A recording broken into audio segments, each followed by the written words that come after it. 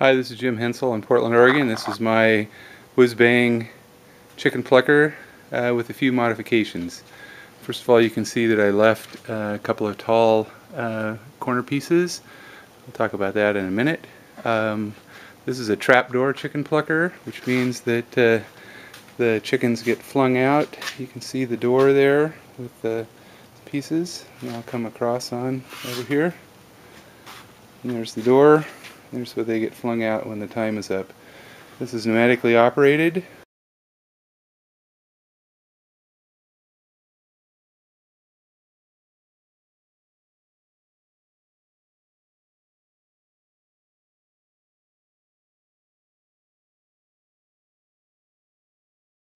So here's the business end of the chicken plucker.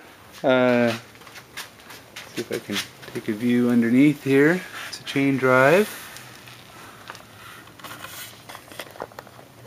And you can see the jack shaft, and then the going over to the main shaft.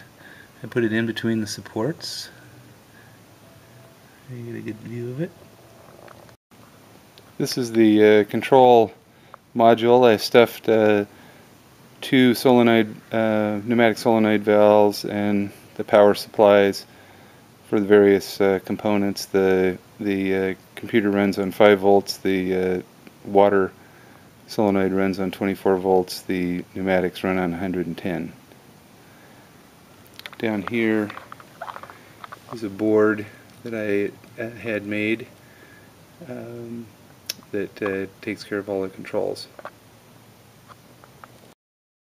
The only control for the chicken plucker is a start button and a timer knob. You can have less time or more time. I have it currently programmed so that the door is open, and then when you hit start, the door shuts and you throw the chickens in.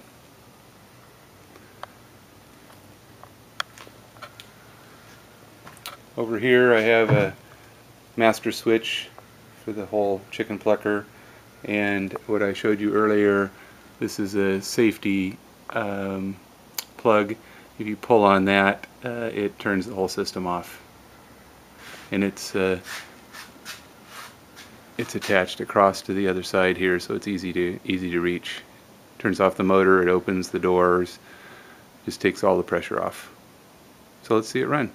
It's a standard chain-driven 195 RPM chicken plucker.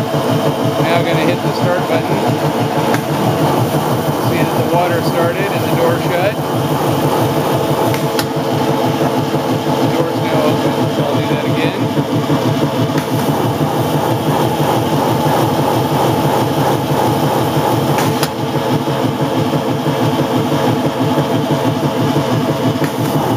Rubbing a little bit on the bottom pluckers. I'm not going to worry about that. Maybe one more time. I'll just turn up the time a little bit.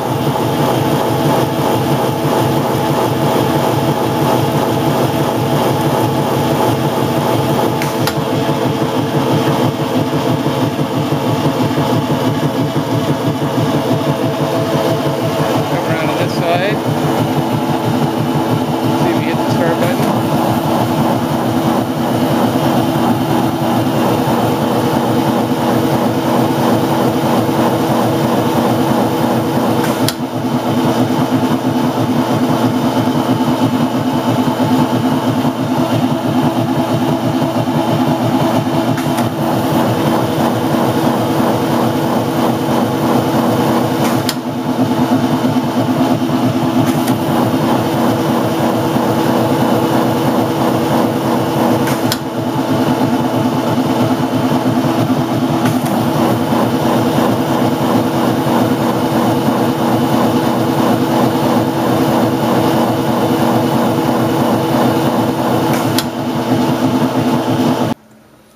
This is standard plucker finger pattern. I did add down here, you can see some that are upside down to sweep the bottom, and I did add, you can see maybe here, there's a exit for the feathers down below.